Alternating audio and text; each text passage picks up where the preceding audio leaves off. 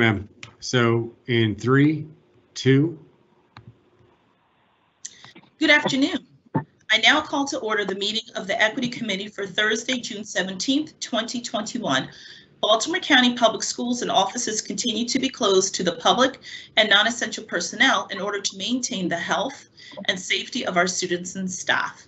In accordance with the Board of Education's amended resolution approved at the October 13th, 2020 board meeting, in the event of a medical or health emergency related to COVID-19, the board chair, in consultation with the vice chair and the superintendent, may declare that a board meeting or a board committee meeting be held remotely in its entirety without the physical presence of board members, or in a hybrid manner with only some individual board members participating remotely, subject to the establishment of a mechanism that would allow each board member the opportunity to fully participate in the meeting despite not being physically present, and that would allow the public to also remotely attend those portions of the meeting that are open pursuant to the Maryland Open Meetings Act, by being able to listen and or view those portions of the meeting.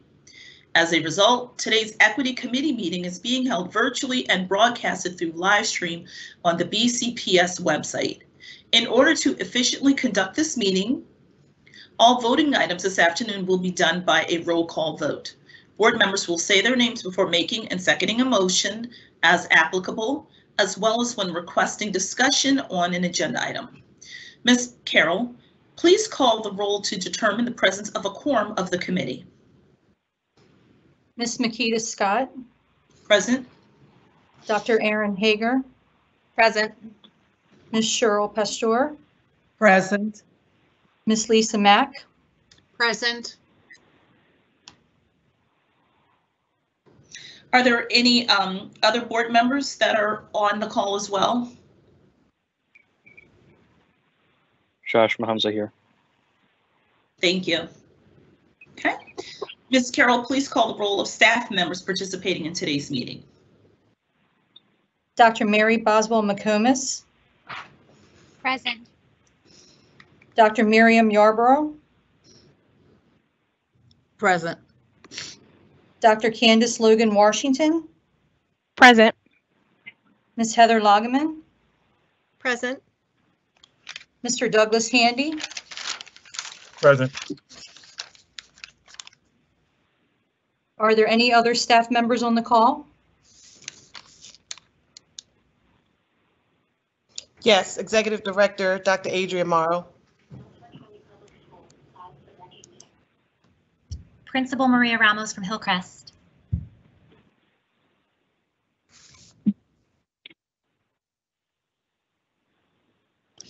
Okay, thank you for that. All right, so we have staff, we have board members, and it looks like the first item is the approval of the 2021-2022 Equity Committee dates.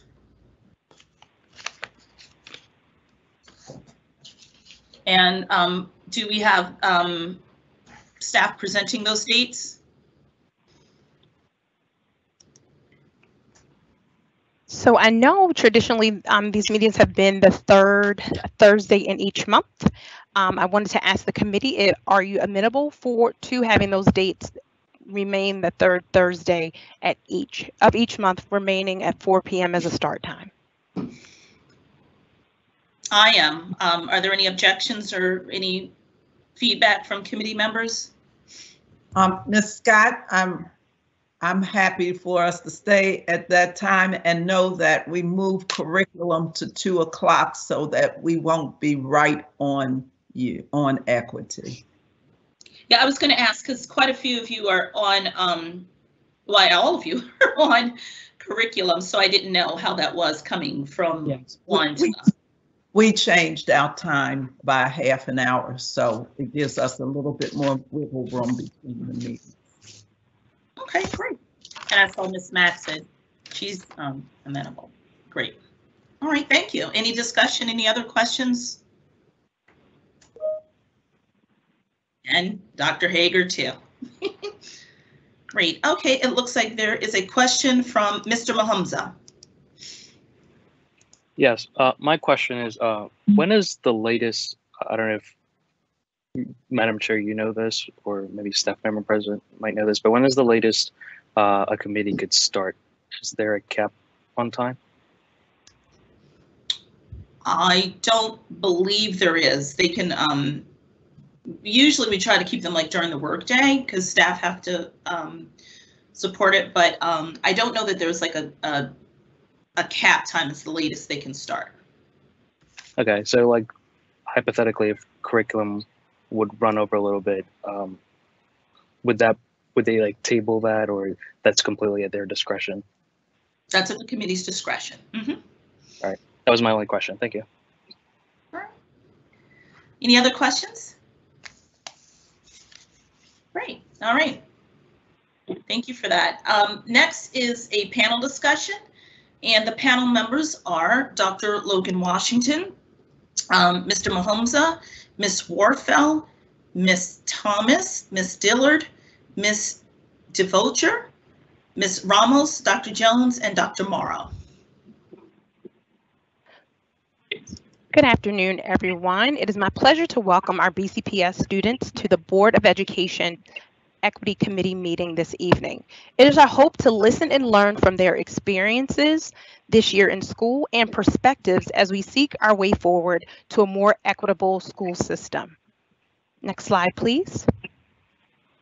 Our student panelists will each answer one of these 4 questions, and we kind of left the end number 4 open so they can share any perspectives or any new learning that they want the Board of Education Equity Committee to know as we seek our way forward.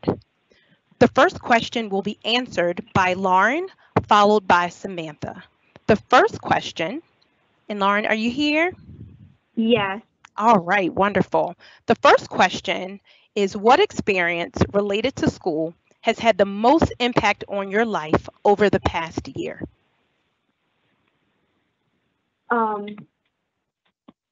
The most impacting event in this school year, particularly in Miss Jean's class, her just being a teacher and her expressing herself has let many people in my class open up and be who they truly are. So what types of things that Dr. Jean Ann teach you this year that impacted your experience? What types of things did she do? Well, besides her amazing teaching skills, she's always warm and welcoming to any student, no matter race or gender.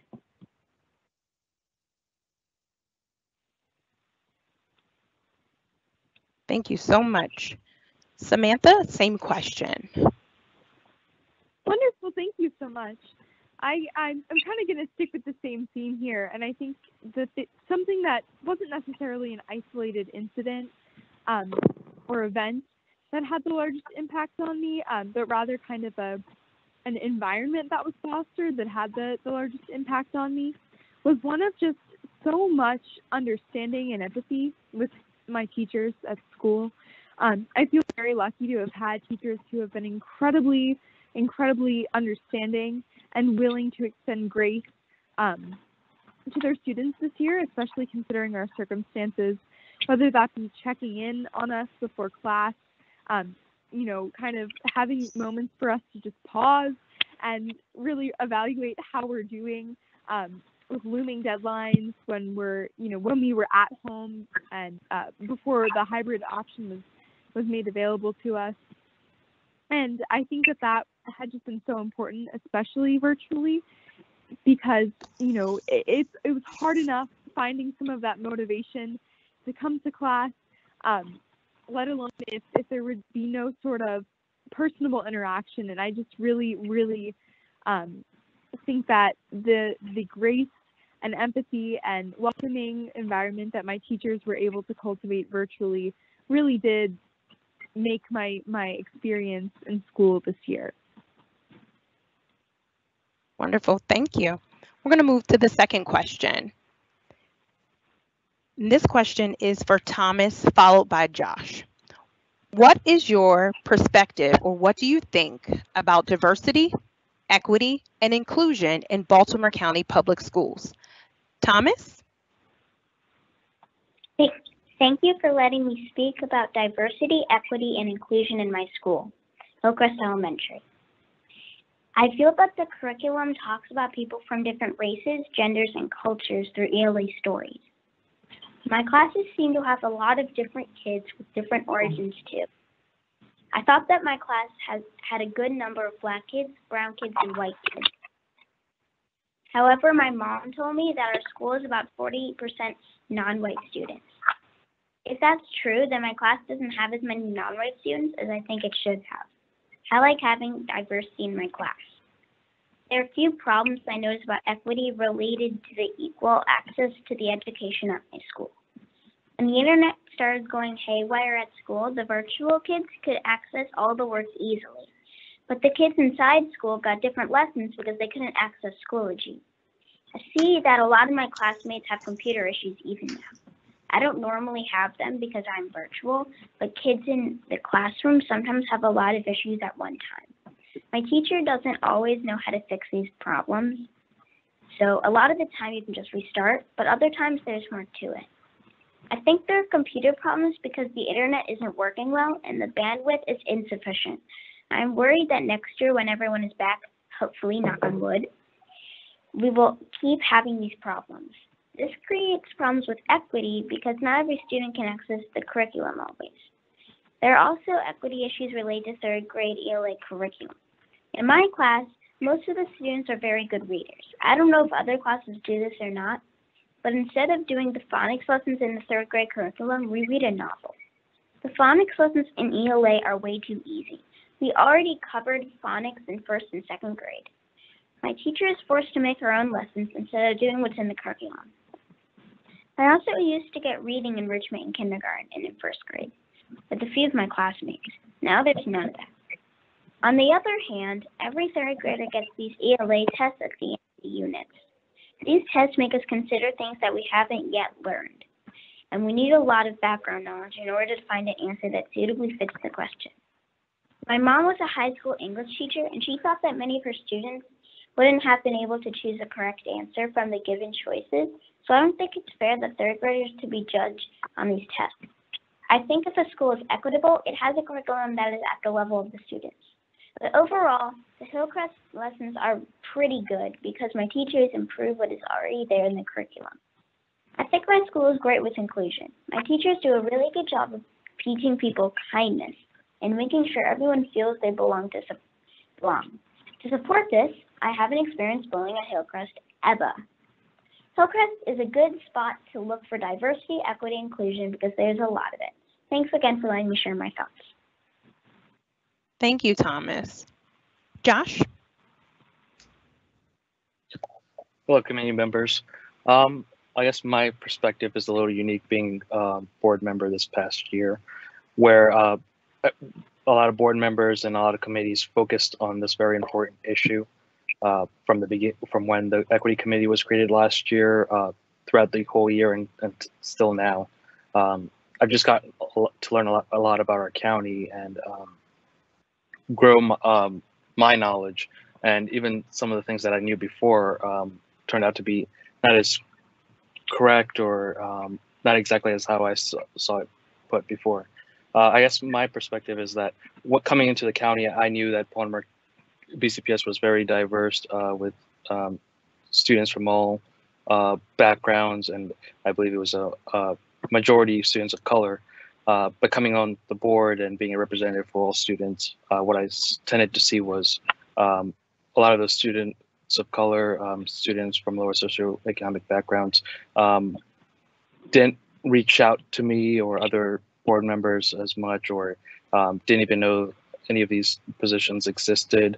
And what we tended to see as board members is parents, mainly even students from certain schools or certain communities, and those tended to not have as many issues with equity. And when we were having issues, when we were having conversations about equity and making our schools more culturally responsive and closing the achievement gaps, we didn't have those. We didn't get to hear a lot from those groups, and I thought that was a big concern. It was really a cultural shock. I would have thought our county had more families of those demographics reaching out more. I think in general our diversity shows, but I think what is more important is providing access to important resources like Thomas just said, and also just hearing from those family members, those families. Thank you, Josh. So the third and final question is for Christian. Christian, what do you and your peers need to feel seen and supported as we strive to become a more equitable school system? Thank you. I think there are really three things that all of our peers have stated that they need and that I think are needed in order for us to have a more equitable school system.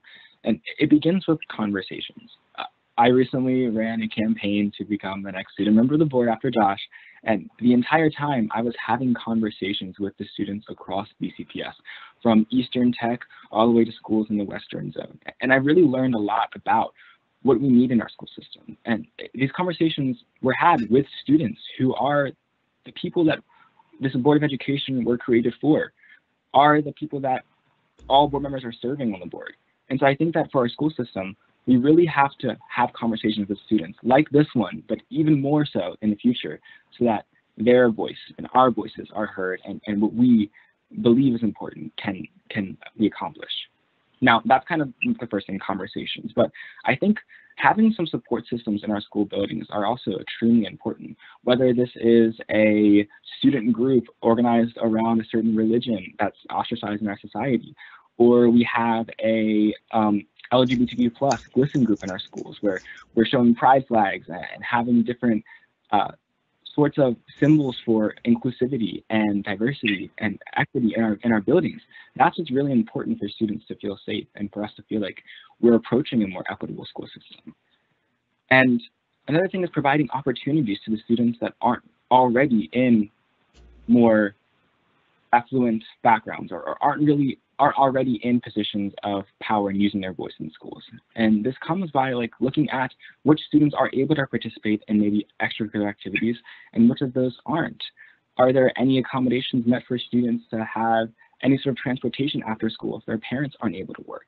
And so maybe thinking about ways to create new systems of transportation for students to be involved outside of just the classroom and have an equitable education that's more inclusive of just what they're learning in each period, but also was about like the application of what they're learning in different projects outside of the classroom. And so those are like the three main things: conversations, having safe spaces, and creating opportunities for students that would really make our school system more equitable. Thank you, Kristen. And number 4 is additional comments. I'm going to come to each member of the panel and request that you make an additional comment or you can pass. Is there anything you would want to say to our Board of Education Equity Committee? We set out this time to hear from you. So I'm going to go back to Lauren. Lauren, is there anything additional you want to share about making our school system more equitable? Yes, of course. Like the previous person just said, LGBTQ centers, I know that would help a lot, especially in Hillcrest Elementary, which is the school I am in now. There's people that can't really open up, and to the people I know, it's kind of hurtful that they can't express themselves or show themselves to anybody, and they have to hide that side of them. Thank you. Samantha? Hi, thank you. I think one thing that I would say is that there's clearly a lot of work being done to promote equitable practices, diversity, and inclusion in our schools. But I think what is most important in the execution of those practices and decisions that are being made is that students know that they're happening and that they know that they're happening for them. I think a lot of times when students think about the Board of Education, they think about adults around a table doing really professional business things. And while that may be true, I think sometimes it gets lost in translation that, yes, there's adults sitting around a table and one student member of the board who are making important businessy, professional decisions, but that they directly impact students' lives. And I think when we can encourage our students to understand more about the board's work and kind of bridge the gap between the adults that are making decisions for us and students that sit at desks in our schools and online in classes virtually every day know the role of the Board of Education, we'll be able to kind of open up a stronger dialogue. And I think that, as Christian had mentioned, conversations are key and they're crucial. And I think in promoting that and perpetuating a community of conversation, we'll be able to better support students everywhere. Thank you. Thomas? Pass. Thank you. Josh? Yeah, all board members. My departing words to you, especially members of this committee, is I know your work on the board in this committee is not an easy one. I know from that fact, you guys spend long hours reading through agendas, researching items that are going to be discussed, and reading the many emails that we all receive, and at times we don't even get through them all. And at times, an issue that I had were these spam emails, but email campaigns at times that occurred throughout the school year, depending on what issues it was.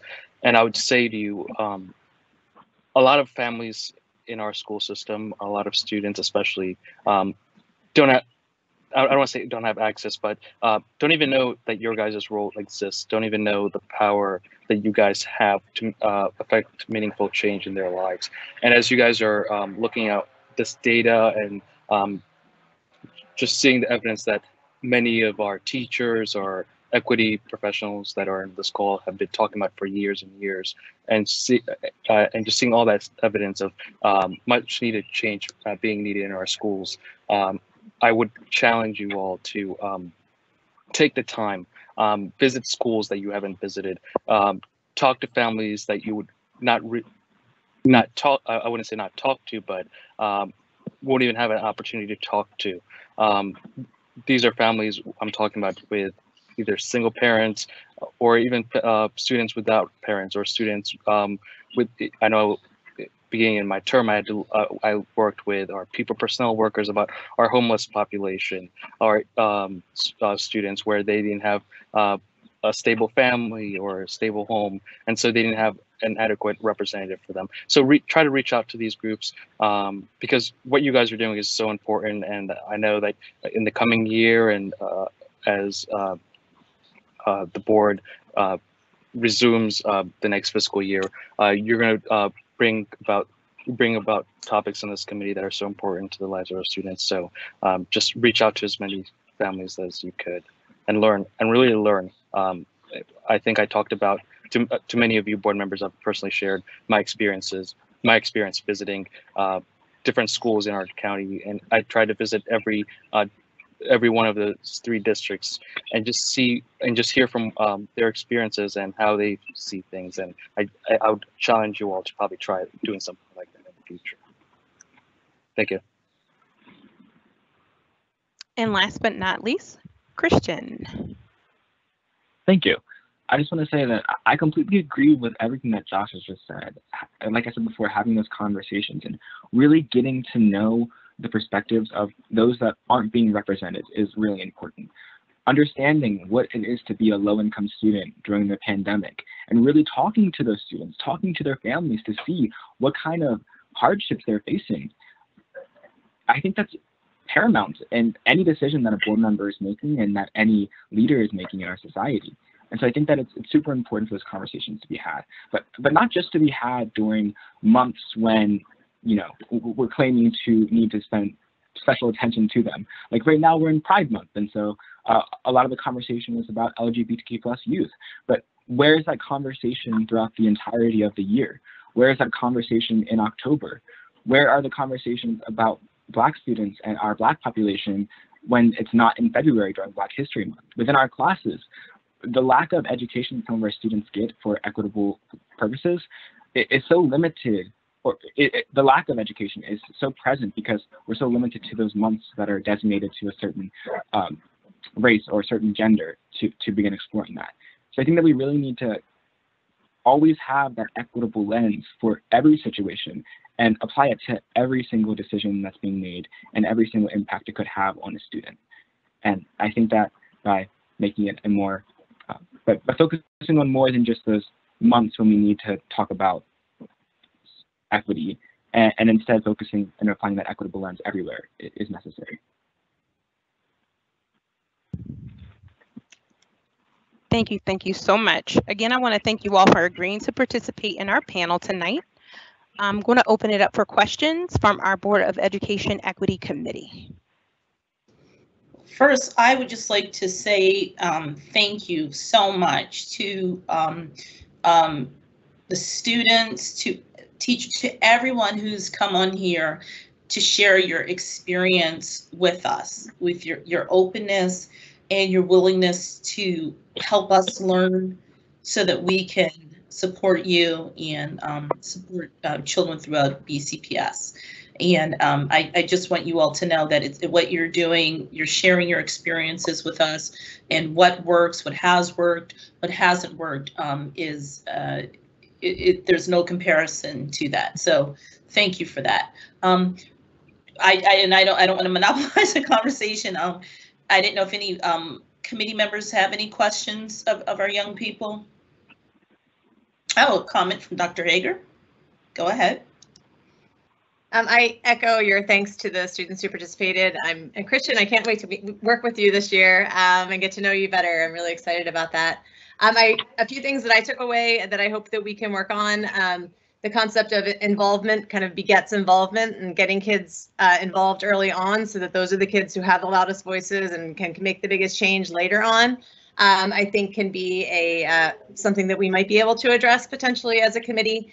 Also, the fact that the loudest voices aren't truly representative of our student body, and just trying to figure out how to kind of increase the volume of the voices that aren't often heard, again, is something we might be able to work on. And then I was just thinking for the students on the call, I don't know if they could answer this, but I know a lot of people do these school visits as board members and kind of walk around and see classrooms and things, but how receptive would students be to board members visiting clubs and kind of more student-centered events? And maybe this is happening. I haven't been on the board during normal times yet, but is that something that students would want board members to do so that we can kind of get more connected with the students? If I may just jump in, this is Samantha. I think absolutely. I don't think I could go up to students in a single club at my school and ask them if they wouldn't want somebody who's sitting at a table helping to make crucial decisions about their education, get involved in get involved in, but also be educated on and learn more about the things that they're so passionate about. I think that if presented with the opportunity, I know that many students would love to partake in something like that. Great, thank you. Can I answer as well? Yes, please. Okay, I would like to say, Dr. Hager, I think that's an amazing idea. I think going to clubs is how we can approach students in the best way. I know that I was talking to a few board members in the past, and they talked about how they visited a cultural coalescence event at my school, where students were exploring their own cultures and showing the diversity in BCPS and being able to really represent who they are and who they want to be in the future. And I think that's what would be so beneficial for board members to see. There are so many different clubs, from political groups, from Democrats to independents and Republicans in our school system, to groups about identity, whether those are Muslim student associations or immigrant student associations within schools, and even just schools about service projects and working towards technological advancements like robotics. Extracurricular activities are what can be pivotal in a student's education. And I think that that's the best way to get to really hear from students and learn what we're really passionate about. Thank you. Thank you for that. Anyone else? May I share something? Yes, please. I think it would be an excellent idea. This would give more people on the board to get to see what the students are interested in and what the students want, especially when it comes to extracurricular activities. There's always, you know, in school, there's already like preset like after school activities or clubs, but sometimes that's not really what the students want. And I know it's been a big deal for some people in my class that want to play volleyball when they get in middle school, stuff like that, and there's no clubs for it. Thank you. Looks like we have a comment from Mrs. Pastor. Yes, first of all, thank you, all of you. It was very insightful because you covered a lot of territory, and you covered the territory that we need to hear as board members and the adults, because sometimes we get stuck in the weeds and forget that you are what it's all about. This last piece that you just discussed about our being involved with activities, Joshua did a favor for me, and I appreciate it. The NAACP has adopted Northwest Academy, and we meet with their students. They're in their clubs. So each of us takes on this committee, take on a couple of clubs, and we go and talk to them or bring in other people. And Joshua did the club that is about African students. And that meant so much to them because they got to hear from someone from the continent and talking about making that transition. And it was wonderful for them and their various clubs being able to have folks go out and talk to them about what their now looks like, and as well as what their futures look like. So that is something that we can do, as opposed to just when we go to visit a school, just sort of walking through, nodding, etc., smiling, giving our students an opportunity. So that was a great suggestion. So thank you. And just putting this together, Dr. Logan Washington, was just wonderful. Thank you for doing that. And I'm going to say something else later about that, but thank you for doing this. You all were wonderful. Thank you. Thank you. Thank you, Mrs. Pastor. Next, we have a comment from Miss Lisa Mack. Yes, thank you, Ms. Scott. To Dr. Hager's point, first of all, let me thank the students. This was very, very insightful, and I appreciate the time and effort that went into it on staff's behalf and on the students' behalf. But to Dr. Hager's point, I have been lucky to have visited a lot of my schools many times, and there are two things that stick out in my mind. I was invited to Western Tech's Cultural Coalescence Day by Nicole Streets, who was a teacher now and was a teacher when my kids were there. And I wasn't escorted around. I just was dropped into the gym that had plastic on the floor and got to participate in anything that I wanted to participate. And I soon found myself doing something where I was jumping between sticks that were being crashed on the floor. So I'm surprised that I didn't have a broken ankle.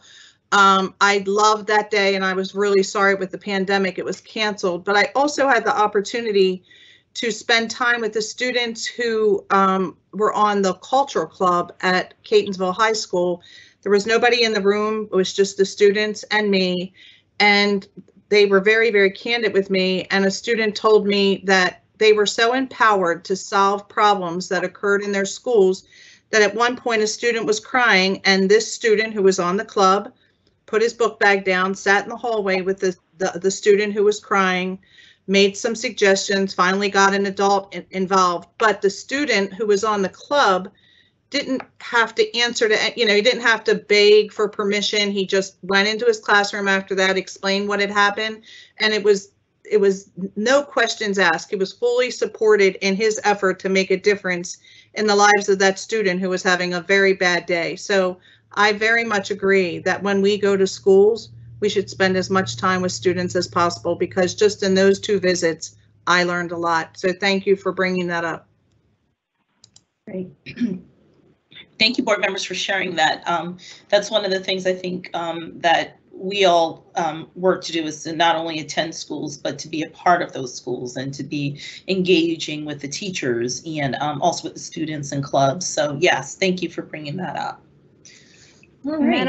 Madam Chair, do I have your permission to dismiss our student leaders from the panel from the rest of the meeting? Absolutely. And thank you all so much. Good job. Thank you. Thank you so much. So proud of you. Thank you. Enjoy your summer. Yes, have fun. Thank you. Thank you.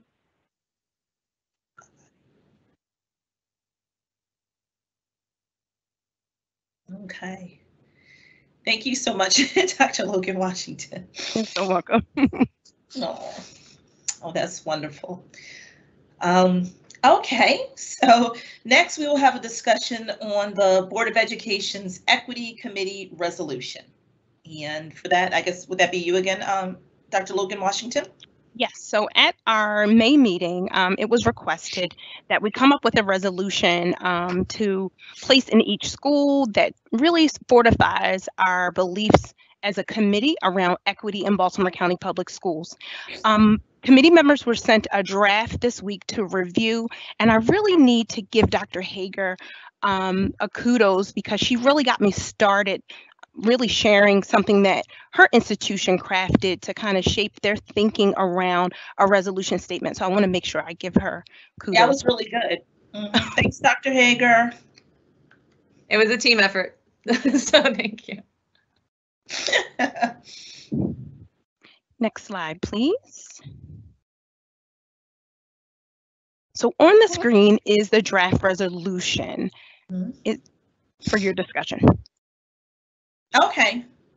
So I would ask, has anybody had any a chance to read it? Did anybody have any feedback, or shoot any emails over to Dr. Logan Washington?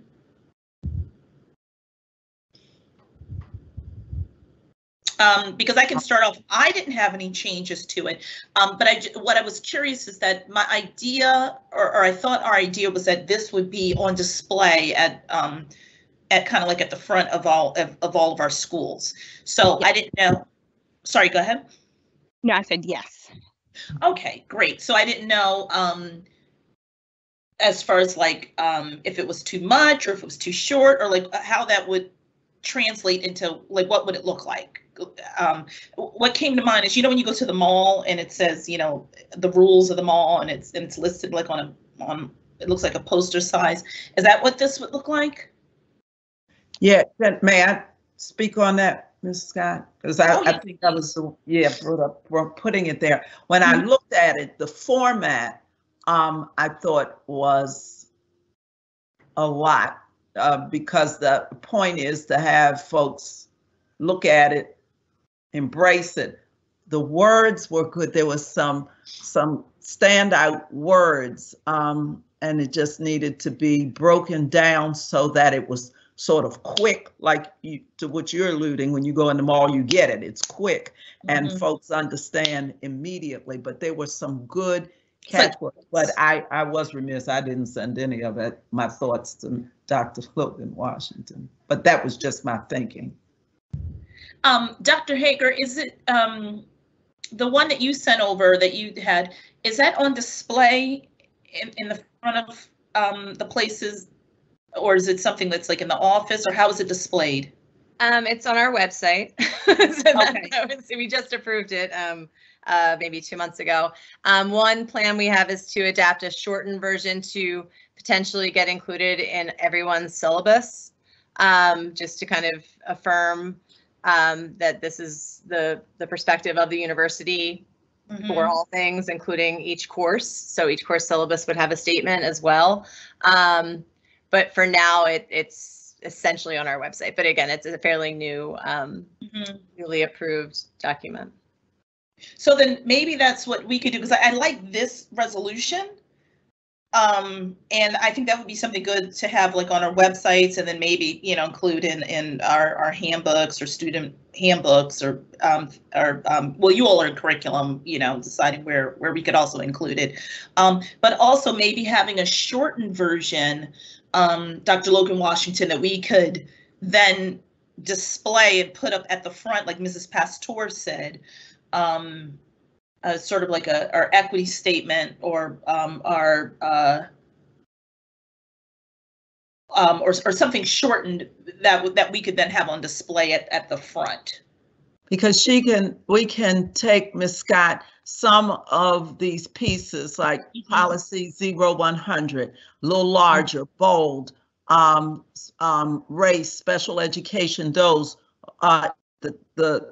the font different or boldened or different color, something that makes it pop out, and do something with the way it's organized on the sheet. So each one sort of catches you, just sort of like my hand is. And then maybe just the word together, listen, educate ourselves. You know what I'm saying? Just pulling out those buzzwords so that anybody who walks in, and now on the website, it could look different. It could look like more like it this. Would have to, yeah. Yeah, I'm like thinking, Dr. Hager said, they're going to have a shortened version as well. Okay, Ms. Mack? Yes, thank you. I did read this ahead of time. I'll be honest about that, but I'm reading it more critically now. And I agree that we, can make a few changes, but I guess my question is, in the first sentence, is that a totally inclusive sentence where we talk about race, special education status, gender, ethnicity, sexual orientation? I guess, are we leaving anything out? I had actually lifted that statement directly from policy 0100 and its precepts, absolutely. Okay, so it's not leaving anything out. I'm just trying to think if there's any student groups that we're not addressing, even if policy 0100, if I know you copied it from 0100, I'm just trying to make sure it's as inclusive as possible. And I'm just throwing it out there to see if there is any other group, especially for our student members who are on the call. Are we missing anything? I didn't think so, because we had race, special education, we have gender, ethnicity, sexual orientation, and then it even went into gender identity, including gender expression, English language, immigration, socioeconomic status. I think it covered everything. So. And then the English person in me, should there be the word "and" in the second paragraph that embodies diversity, comma, equity, comma, and inclusion?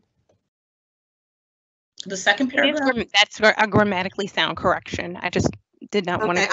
Again, absolutely. Yes. Okay, thank you. Any other suggestions or changes? This to me is fine for the website and like, putting in like either the student handbook and the board handbook, or some other places. I would be curious to see what it could and what it would look like on a larger, like, sort of poster size, and so that we could put it at the front of all of our schools. Oh, Mr. Handy said could we add religious beliefs? Is that in here? Let's see. That's what I was asking about, and I didn't even realize it. Something, that to make sure that we're not excluding anybody. Absolutely. So one of the things to think about when we look at religious beliefs, they're covered under the First Amendment. You can put them in your statement, but they're very vivid in the First Amendment, which our kids come to school with those rights also. It's just something to think about, because really when we were thinking about 0100, that absolutely is something that we mitigate in our office departments in our schools. But we thought about the coverage that the First Amendment gives students, teachers, and families. Okay. So it might be a Margaret Ann question. Okay, could you pose it to Ms. Howie? Yeah. Yeah. Thank you. That would be great. And then that way- I was just making a few edits that I can send along too, but one way to shorten it would be to just specify policy 100 and then go on to say disparities are unacceptable. You know, in that way, if we modify policy 0100 to include other groups at some point, we don't need to modify the statement as well. Oh, good point. Yeah. That's a real good point, because that goes back to the issue of the religious beliefs. You can't say, as outlined in policy 0100, which states, and then you list this, and then you throw something in that is not a part of 0100.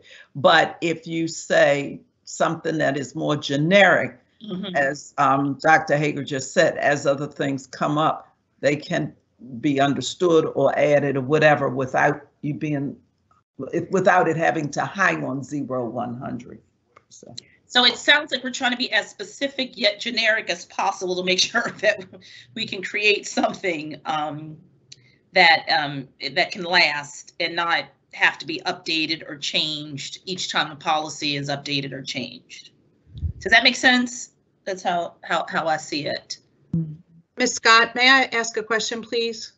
Yes, is that Ms. Mack? Yes. Yes. Is it our intention to bring this to the full board with the recommended by the equity committee? That's what I thought we said last time, that we were going to bring this to, we were going to draft the resolution here and then bring it to the full board to accept the equity committee's resolution for our, because we have the Board of Education of Baltimore County on there. Well, I'm sure we did say that, but I have to be honest, I've had a lot going on. I know. No worries. It was yesterday's thought. Yeah, the idea is to flesh it out here and then bring it so they can see what we've come up with, and then also to then, you know, let them know that where we want it on the website. And I think I like that idea of like in the syllabus or in like the handbook and having it in there, and then also having it on display at the front of all of our schools. So we would need this version and then like the shorter cleaned up version so that we could present them both to the board so they would see both. And then we would know at some point if we would be just stating policy 0100 without the specification, and whether or not, based on what Ms. Howie says, if we will make any reference to religious belief, which, to what Ms. Pasteur said, is not specifically in policy 0100. So yeah, that's a Margaret Ann question. So yeah, we will find out from her, because if they are covered under the First Amendment, then that might be, she may say, you know, that we don't need to include it. So we'll see. And also, as Dr. Hager said, I think it was Dr. Hager, might have been you, Ms. Scott, that said, as other things come up, because just remember, just a few years ago, pieces of this might not have been that is true our policy. So we don't know what might come up, but Ms. Howie can help us with wording it so that, I think you said this, Ms. Scott, that we don't have to keep recreating and recreating. Exactly. Could I ask one more question, please? Where we have special education status, could we just say education status so that it is inclusive of all of our students? Dr. Logan Washington, is that how it's written in?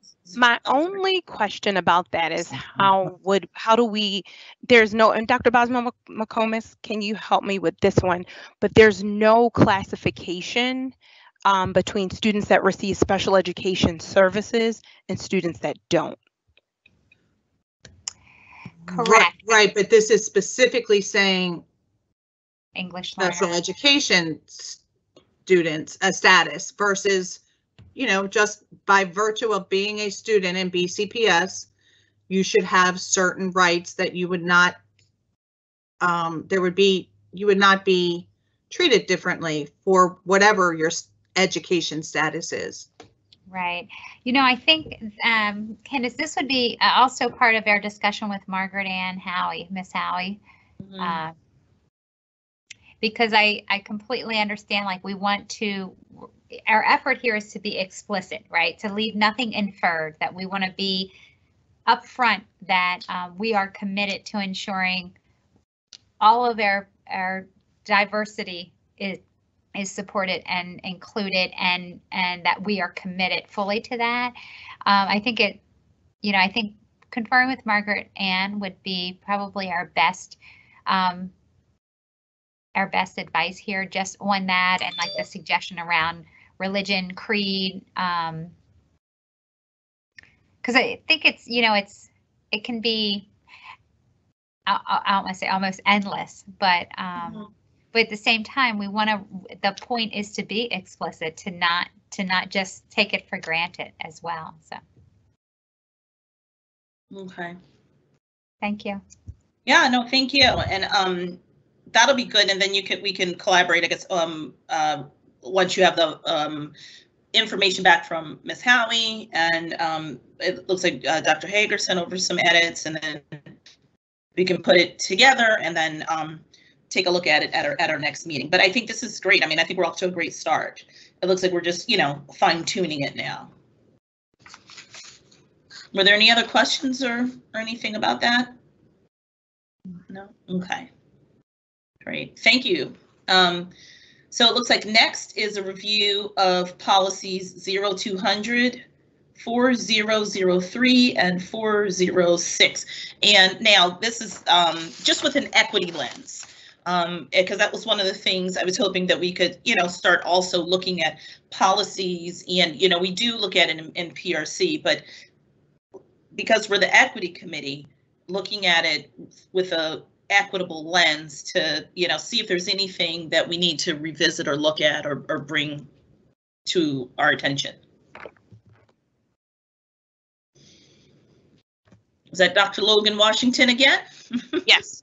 So attached to your packet for tonight's committee meetings were copies of the policies that you wanted to review, as well as the equity lens questions that we ask. So upon your review of policy 0200, do you see anything that is perpetuated in inequity? And really looking at and using those questions to guide us as we look through those policies are an essential tool. So we can start with the policy statement. Oh, I was looking at 0200. Oh, okay. 0200, Yep, the policy statement, which outlines the board commitments. So that's the because I have 0200, which is the first one we should click on. I see the equity lens on the screen. Yep. Okay, and then I have policy 0200. Yes. Okay, great. All right, just wanted to make sure I was looking at the right thing. And with that, that's kind of like what I was looking at. So any of those precepts or statements, do they seek to exacerbate inequities when you think about the questions? So when we look at that first paragraph, who are the underrepresented groups, or really who is impacted by this particular item in the policy?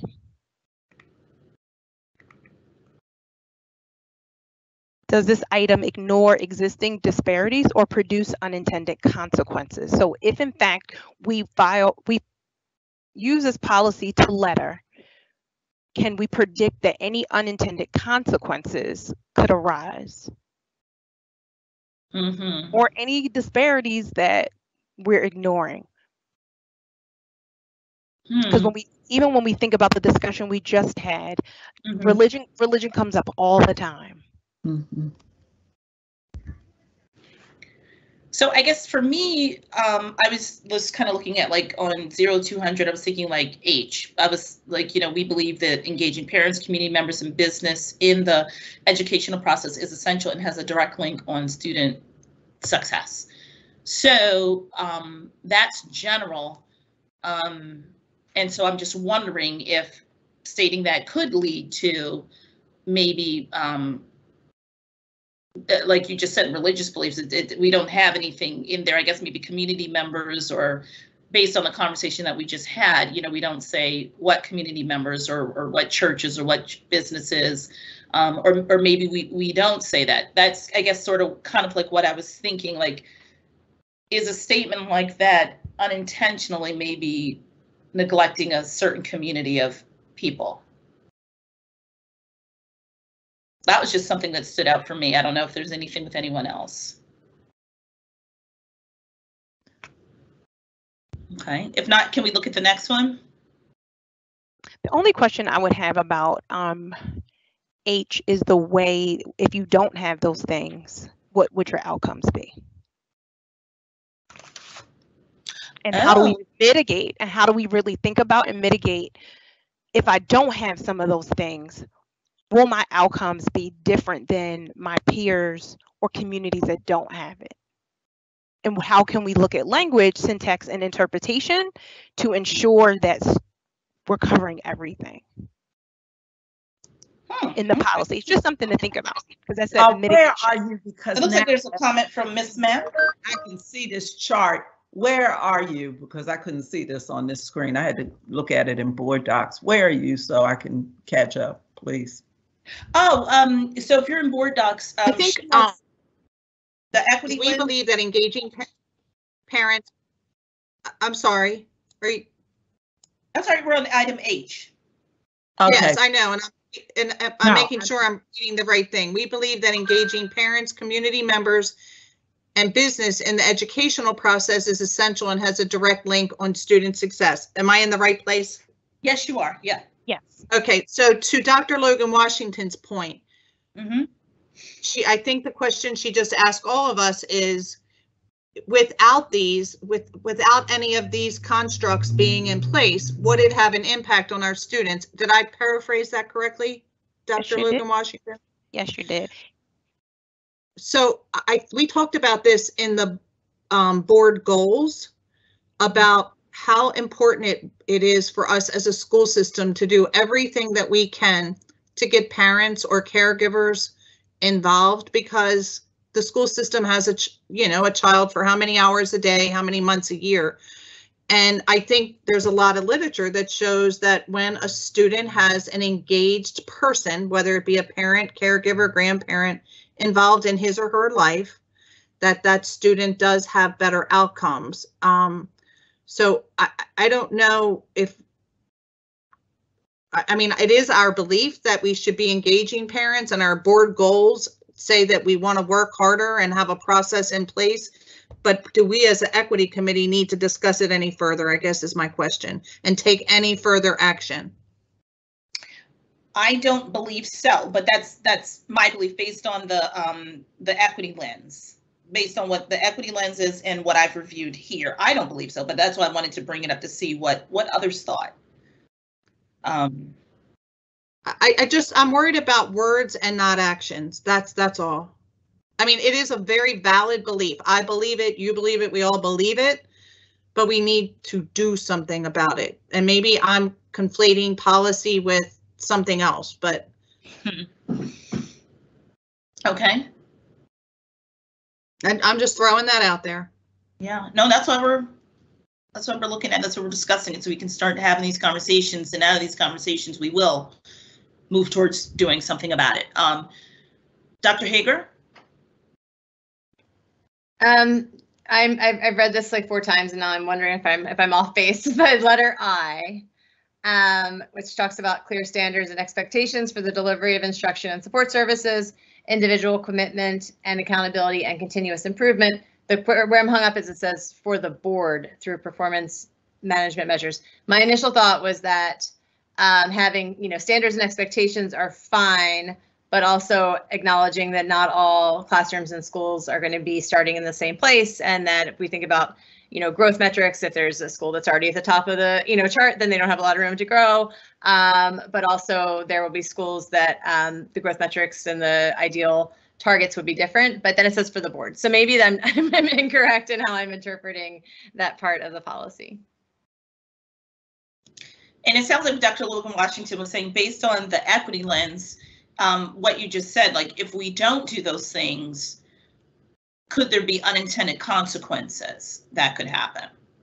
Well, I was thinking the unintended consequence of setting all schools up with the same expectations when all starting in the same place, I guess. But the where I got hung up is for the board. So is this for us or for schools, I guess? Oh, this is for us. This is precepts, beliefs, and values of Baltimore County Public Schools. So it's for our commitment. But again, everything we do is for the school. So. Okay. Thank you for that. Yep, Dr. Logan Washington, we can go to the next one. Right. So the next policy, oh, that's I, that's the last item, correct? I'm sorry, J. J's the last. So we accept the responsibility as serving as role models and preserving and enhancing these precepts, beliefs, and values of BCPS. That's J is the last one. Oh, I thought we were looking at policy 4003. Okay, so you all are good with 200, and we can move to the next one. I'm sorry, it was just one letter left, I thought. Oh, okay. Yeah, no, I felt we were good with that. All right, so the next policy, hopping around. So this one is about like recruitment and selection. And so I tried to, was thinking of ones that were vast and different so that we could look at them with the equity lens to see, are there certain things that we need to look at from an equity committee that, we could make recommendations, or if there was anything that immediately jumped out at anyone, and there may not be. Ms. Scott, can I go back to 0200 for just 1 minute? Because we say the word parents, but I think we should not just say the word parents, because many children don't have parents. Can we, in all of our policies, look at saying parents, caregivers, something that's more inclusive than parents? So instead of parents, okay, yeah, that's a good one, because everyone doesn't have caregivers. Yeah. Yeah, I mean, that's okay. Thank you, Dr. Hager. I wasn't sure if we have a whole litany of things or just have a word that could represent the group of people to whom or who care for our students. Yes, I think that's a great addition. Dr. Washington knows this. We've used the word guardian because you can be an educational guardian and not be per se the care. So that's why in the past the system has used parents and guardians, and you could throw in, I guess, parents, guardians, and caretakers, because a guardian is not necessarily the same as the caretaker when you're talking about education. Mrs. Scott, this is Mr. Corns. I don't mean to interject in the meeting. One of the pieces that I might ask as well is in the definitions that are provided in most of our policies and rules, the term parent appears across almost every one of our policies and rules, and the definition is an inclusive statement around all of the individuals that you've listed. So that's the methodology by which BCPS has defined parent. I don't know if that helps or is salient to the conversation, but it is defined in that way. That is helpful. So I want to just say this on what Mr. Corns just said. That is true in terms of the policy. But at some point somewhere, as we are wrapping around that policy and doing what we're doing, just for the sake of clarity for parents and others, other stakeholders, we do have to make sure that they understand that they understand what that encompasses, because most people have a very clear thought and vision about what parents mean. And that's why, so I guess maybe it has changed, but in my old days here in the county, we always said, when we were writing letters and doing things, we said parents and guardians. So I'm just saying, we need to be clear for everyone. We want to be inclusive in terms of making sure everybody understands what equity. Well, that's a good. Those are very good points. And Lisa, I'm glad you looked, because it's not necessarily that we'll see like big sweeping, changes with paragraphs. Sometimes it's like what you just said, a word, parents. Well, I work with kids in foster care, and they don't have parents who are making educational decisions for them. So we're using in that case, when kids are in foster care, they're legally under the auspices of Department of Social Services. That's who makes educational decisions for them. Mhm. And I think if, not that a child's going to read a policy, but we want kids to be more involved. And if they keep saying parent, parent, parent, even to Mr. Korn's point that a parent means a guardian, a caregiver, they're very sensitive to the fact that they don't have parents. Mm-hmm. Mm-hmm. I And see. are making decisions for them. Let me say that they do have parents, but at that point in their lives, they do not have parents who are making decisions for them. They're a ward of the state, and through DSS has limited guardianship over them. So that's all. Okay, so that is something. Dr. Hager put that in the policy. It may say guardians and all of those things under parent, but Ms. Mack is correct. When we are talking to children and their guardians and their caretakers, particularly about children, I understand we're in the policy, but the policy must also be able to be articulated to all of our stakeholder groups with integrity. And that means that we have to, at some point, use those other words to them. That's all I'm saying. And I think that's what Ms. Mack is saying. We cannot just unilaterally say parents, because it won't meet that. It gets at the question number 2. Yep. Does it ignore existing disparities or produce unintended consequences? That's it. That's yes. Yes. Yes. Excellent, Dr. Logan Washington. Exactly. That goes to that. Yes. Perfect. That was a good point. Can I also speak to question number 3 on any policy or all of these policies?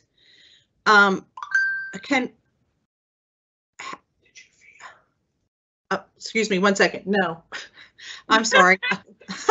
Did I feed the dog? Unexpected consequence. Yes, thank you. So and I don't even know if this is here, but should we have a practice policy, whatever you want to call it, that solicits input from our community members? I know we all get, as Josh said earlier, tons of emails, but we don't have a feedback mechanism to let the people know that they've been heard, that it's an issue that we consider important, and that we will indeed take some action or will refer it to somebody. I mean, do our policies, if we want to talk about partnering with the people who are important in our students' lives, should our policies reflect our commitment to that? So go ahead. Oh, I'm sorry. Yeah, no, we do have a policy for, and I don't know it offhand, but for like community outreach and community engagement, I know that we did just recently talk about that. I don't know that policy number offhand to look it up, but that's where that would be in there, showing, you know, how we engage, what we do to engage. But it sounds like what you're talking about would be more like ways in which the system engages in their communications, outreach, and things like that. That would be more like in operations, how the system would then take the policy and put that into action. So, but I think as far as like responding to the community and being responsive and things like that, that is something that, you know, we can help work on and work jointly with Dr. Williams on, you know, ways that we can further communicate. So, you know, maybe that's a policy we could look at. But what we were trying to make, what I wanted to do here was like what you just did, using this and then looking at ways that unintentionally we are either excluding or causing unintended consequences that we are unaware of. So I think that's a good one, parents and or caregivers or guardians, and that's something we can do. I mean, that wouldn't even be just this policy, that how we phrase it in the language could even translate to, I think, everything that we do, all of our communications, really. I agree. I mean, it's almost like in a Word document where you find and replace. Yeah. Almost, yep. Mm-hmm. Yep. So that's something we could follow up with. Oh, I'm sorry. No, that's number 3. Have I obtained alternative perspectives? That's why it's super important, you know, even when we're talking to children, to ask them the name that they feel comfortable responding to, even in a classroom. So just obtaining that alternative perspective. What do we as a collective community want to have identified in our policy documents that everyone has seen? Mm-hmm.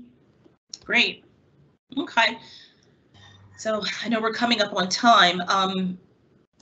Do you all have the other policy up 4003? And that's the recruitment and selection. So it's not necessarily the policy itself, but again, is there any unintended consequence or any sort of language in there that comes out? And, you know, maybe it's something that we, you know, can come back and revisit. Maybe we, you know, look at it multiple times, but I'm just encouraged by how quickly you all were able to pick out certain things and connect it back to the equity lens.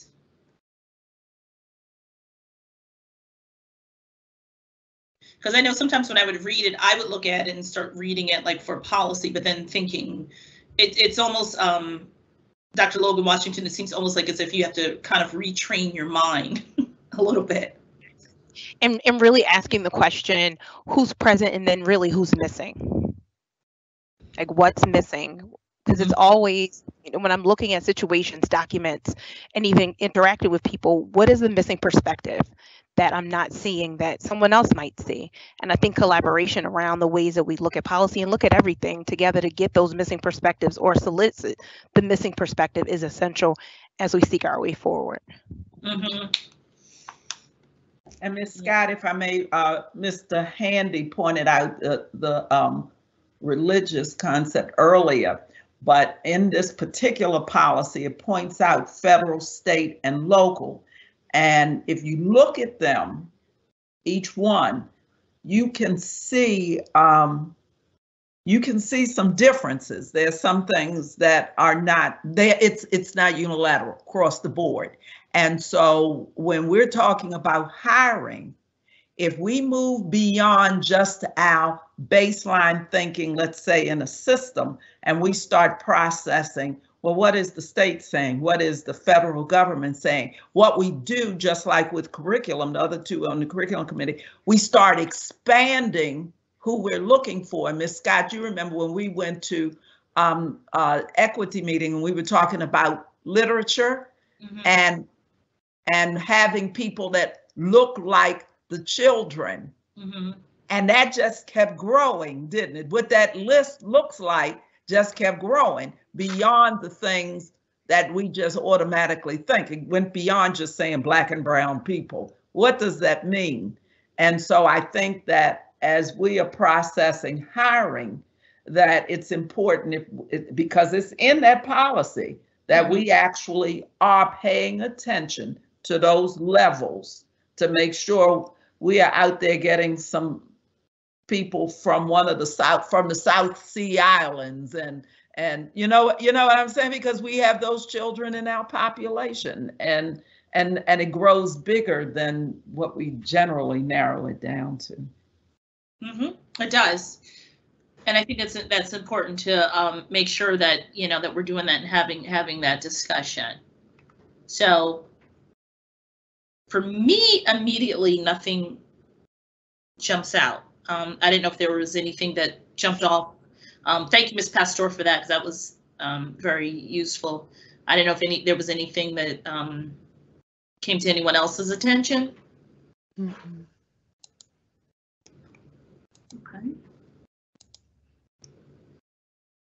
All right, and finally, we have policy 4006, medical evaluations. And so this one to me was interesting. I tried to pick ones that were different in areas to get our minds thinking. But for me, this one was interesting considering everything around COVID and what we've just gone through. And I was looking to try to see, is there anything in here that, you know, I don't know, that would bear using the equity lens that we would look at that would require our attention. I actually have a question about this one.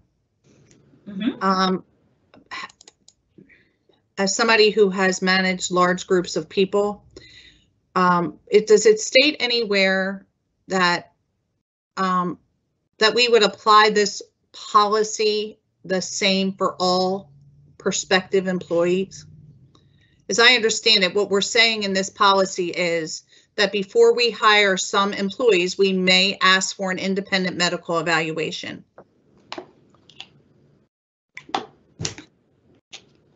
I thought that it was saying that there may be a situation where a medical evaluation may be warranted even if you're already an employee. Wait a minute.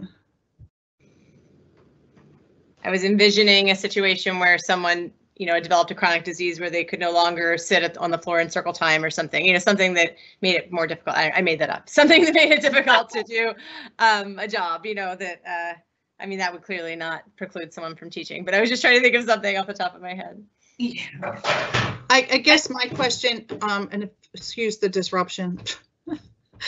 I guess my question is more around the fact that, you know, I guess it gets back to implicit bias, that we may make presumptions about somebody, or somebody in a schoolhouse may make presumptions because a person is severely overweight. He or she cannot get down on the rug. Is that what you just said, Dr. Hager? Well, I don't know. I was trying to think of something that happens in a classroom. Yes. Thinking more about it, like a physical injury of some sort, but it's true. So it would be hard to, because clearly there are accommodations for things like that. Yeah, I'm trying to think of an example. I'm having right, and I guess that's where I'm going. Do we have clearly defined rules, if you will, for at the phone company? And Ms. Scott, you may remember this. We had very clearly defined rules for when we could send somebody for an independent medical evaluation. It says that here, it says inform employees of the circumstances for which a medical evaluation may be required and advise them of their responsibilities. So, right, that's like the rule and procedures. But I guess what we should be looking at is, does this exclude any population or cause any unintentional circumstances that or create any barriers to anything, or unintentionally, because some looking at it like with an equity lens. No, and I am looking at it with an equity lens from the perspective that if we have a preconceived notion about a population of people, we may believe that those people represent a risk to the system for having them on the job, and they're going to miss a lot of time, or because they're overweight, they can't do this job, or because they're a woman, they can't do this job. I guess I'm trying to say that I think we, and maybe this is not the policy, but I hope that we have rules in place that say when we can implement sending somebody for a medical evaluation, such that if I'm your principal and I don't like you, I'm going to say, because you're 50 pounds overweight, I'm going to send you for a medical evaluation, when another principal would never think to do that or something. That's kind of where I'm going with it.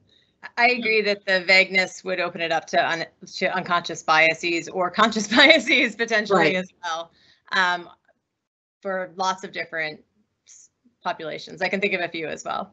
Yeah. So you would say that this is vague, and it could, right, it could be open to anybody's interpretation, and and maybe the answer is there is a list of rules under which we can implement this policy, but without that, it's very arbitrary, and it's left up to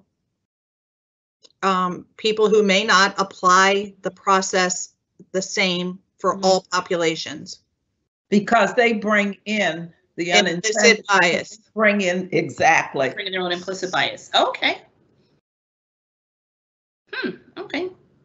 That's good discussion. Yeah. And see, those are the kinds of things, because and that's where I hope we can be a help to give that sort of perspective, so that we can, help round out some things, because, policy it's policy, but, looking at it on the equity committee with an equitable lens, and then, offering suggestions. Okay, Dr. Logan Washington, I think this was the last one, right? Yes, it was the last policy. Okay. Next slide, Great. please.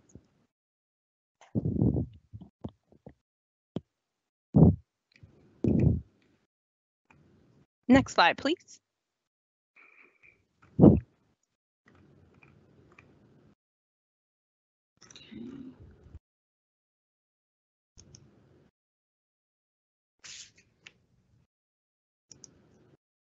Next slide. Next slide.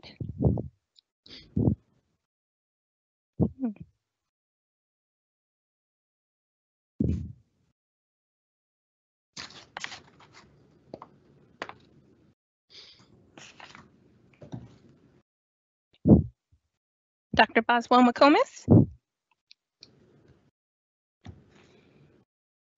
Sorry, it took me a minute to get my my mouse working in the right direction. So thank you everyone for what a robust discussion. I love having you use the equity questions. The more we use them, the more they just become our habit and lens of thinking. So I just want to commend you all for that. And I want to thank our student members for their rich voices as well today. And before we go on to set the agenda planning for our next meeting, and of course, sort of looking forward into next year, I'd like to take the opportunity first and foremost to thank Dr. Logan Washington for all of her hard work and facilitation. Her skills are fantastic in helping us really have great robust conversation. But I also would like to take the opportunity to just introduce our new Executive Director of Equity and Cultural Proficiency. Mr. Doug Handy is with us this evening. And Doug, I don't know if you want to say hello. Sure, sure I will. Good evening, everyone. Good evening, Chairwoman Scott, all the board members. Do want to say good evening. Also want to extend my gratitude to Dr. Logan Washington for her facilitation of today's meeting and the leadership that she's exhibited during her time as the acting executive director. So looking forward to continuing to work with this committee going forward. So thank you very much, Dr. McComas, and thank you, Chairwoman Scott and other board members. My pleasure. And on that, I'd also like to take the opportunity to just welcome and introduce our new chief. Dr. Miriam Yarborough is also with us this evening, and I don't know if she would like to say anything or not, but I just wanted to make sure I wasn't being remiss in introductions. Thank you. Thank you. Thank you very much. I appreciate the opportunity to be a part of this meeting today and to listen and learn, and look forward to our collaboration in the fall. Thank you. And I too want to thank Ms. Heather Lagerman for her outstanding work in the Division of Organizational Effectiveness. Thank you. Thank you so much, Dr. Yarborough, and thank you, Mr. Handy. So on that, Ms. Scott and members of the committee, as always, we like to lay out our next agenda. As you know, we do not traditionally have committee meetings in the month of July, so that people can make sure they prioritize their summer and their family time. So at that, here are some of the topics that we have brought up in the past, and we just like to know how would you like to plan our August agenda, and if there's any prioritization of these as we start to build out the schedule for next school year. I would say, well, one, Ms. Pastor had a comment. Go ahead, Ms. Pastor. Thank you. Very quickly, just piggybacking on what was said. I have to say that Logan Washington, doctor, was one of my students. Yes, she was. Okay. I was 10 and at the time, but she was one of my students. And so working with her in different capacities as she's come through the system, this is the area where I've been most proud. And I thank her for stepping in and giving us the myriad of things that we have asked of her on every level. So this is why what we do is so important, because we can turn around and see our former students telling us what to do. Thank you. Thank you, Ms. Fisher. I appreciate you. Yeah. And thank you, Dr. Logan Washington, for your support of our work and everything we've done on the committee. Thank you so much. Absolutely. Mm-hmm. So, and I just, as I'm looking at topics for discussion, one of the things I wanted to make sure that we had on there was our, talking about the coalition that we're building of the community to give us to have the meetings and things like that. I wanted to make sure that we didn't lose sight of that and that we explored that, because I thought we were putting together a timeline of when we were going to have that first meeting and then sort of coming up with the dynamics of how we were going to do it, as far as was it going to be like a Zoom meeting, or how we were going to do that, how we were going to have, who it was going to be comprised of. I think you had a list. It was mostly like our stakeholders, but giving us input so then we can get input on, like you said, the capital budget and things like that from the community, actually having their input, and representatives from the schools. I think you said there were equity leadership teams at almost all of our schools, or a good amount of them, but I wanted that to be a topic of discussion, and then actually coming up with a date for us to maybe have a first meeting with that group. Okay, great. We will make that our first agenda item in August. Great. Get that rolling. And Ms. Mack, you had a comment or question? Yeah. Yes, and I'm going to ask Ms. Pasteur to help me out here. I try to attend the GTCAC meetings as often as I can. And I missed a really important one that talked about outcomes for kids and like our new testing tool that we just approved the contract for, COGAT. But I believe, and you can help me too, Dr. McComas, I believe the law changed and it requires us to identify more students as gifted at a younger age. And I think we should, as an equity committee, have Wade Kearns come and talk to us about the change in the law, how it's more inclusive of all students, and the impact it could potentially have on increasing our marginalized, the number of marginalized students who are now tested earlier, found to be gifted and talented, and the impact it would have on the trajectory of their lives. I think it's a missing piece that we would all benefit from. And again, I saw bits and pieces of it, but I did not see that whole meeting. Okay, great. I agree. I agree. Okay. Okay, so Right. that may take up an entire committee meeting, those two items. But if you want to go for a third thing, we could try. But it may be, when I think about these two topics, it may be that fills the August time, our agenda. Yeah, and I like that we're able to really explore our agenda items and thoroughly discuss them. So so that is a good point. I know Dr. Hager, you had a comment. I was just going to mention again how valuable the structured discussion was with the students at the beginning of this meeting today. And you don't need to answer this publicly on the meeting, but I guess I'm curious about how heavy of a lift that was.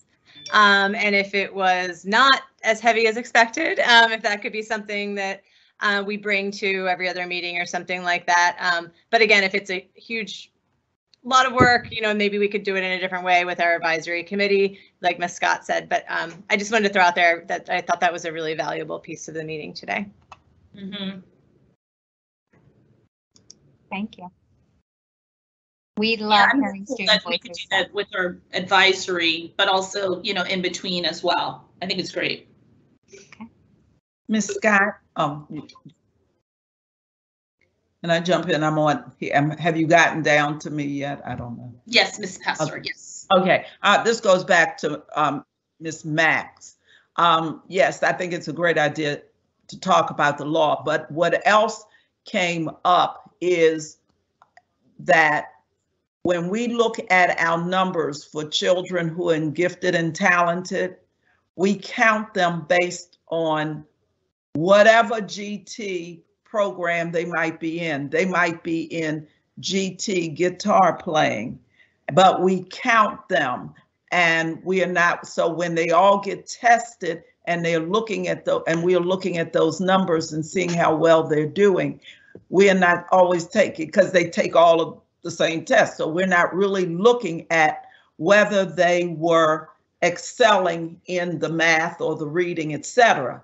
And so one of the things that I asked or we talked about is that, and for this committee, we really do need to delve into what that means in terms of our students.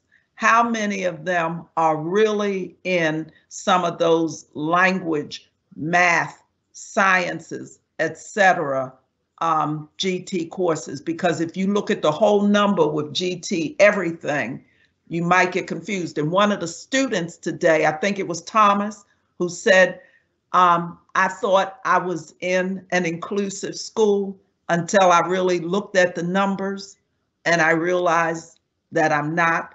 And so I'd really like for us to start thinking about and have Wade, when he comes in, talk about that, what our numbers really look like among our varied populations. That was a surprise for me. I don't know about you, Lisa, but I never right, and that's kind of why I brought it up, and the fact that we are proactively going to be identifying more students instead of making assumptions about students. We're going to proactively identify them, and I just think it's important that, number one, we're taking that step, and number two, we all understand how important it is. So yes, Cheryl, I totally agree with you. Okay, thank you for that.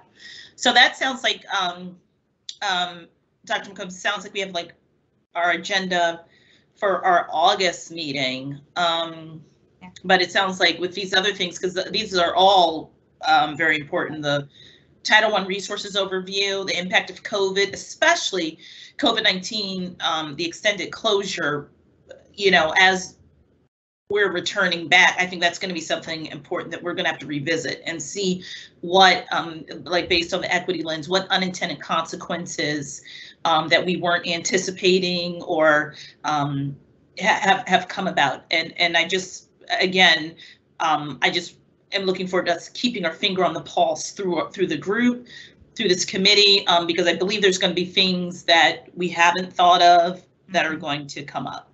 So. Absolutely. Well, and Ms. Scott, oh, I'm sorry, Ms. Scott, we got through page 9 of a 29-page presentation on some of the stuff that's going to happen as a result of the COVID-19. So there's some dovetail between the curriculum committee and equity as it applies to that 4th thing down. Yeah. Right. And, you know, we will definitely, you know, when we think about our August meeting will occur just before school starts, but we can certainly identify then what we would like to have an update on in the September related to the impact of COVID and returning, you know, to a more normalized context for everyone. And then we can, of course, continue that each month and say what we would like to touch base on the upcoming month. That would be great. Because I genuinely think it will take us probably, you know, by the 3rd week of school, you have a real sense of where things are. You know, the 1st week is all the excitement of just getting the logistics back in place and people remembering bring backpacks and lunch boxes and musical instruments and all of that. And then really by that 3rd week, you start to really get a sense of where things are. Absolutely. Excellent. Okay. Thank you all so much for that. I definitely appreciate it. Any other discussion or any other questions? Great. I appreciate all of you. Thank you all so much for your time, for your discussion and follow up with staff and everything. So if there is no further business, then our meeting is adjourned. So thank you all so much. And have a wonderful July. Yes. Thank you. Thank you, everyone. Have a great summer. See you.